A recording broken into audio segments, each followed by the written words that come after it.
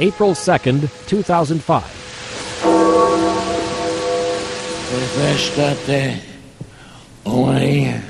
Pope John Paul II dies at his apartment in the Vatican at age 84. He led the Roman Catholic Church for 26 years and helped topple communism in Eastern Europe. May Christ give you his grace and his peace, overturning the barriers of division and making all things one in him.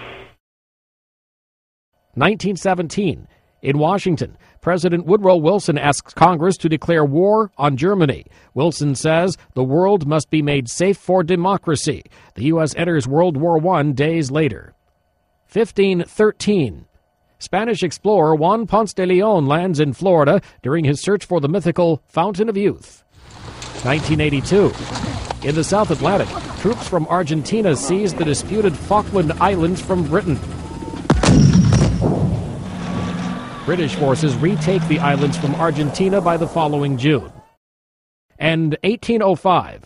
Storyteller Hans Christian Andersen is born in Denmark. Among his fairy tales, The Ugly Duckling, The Emperor's New Clothes, and The Princess and the Pea. Today in History, April 2nd. Mike Gracia, The Associated Press.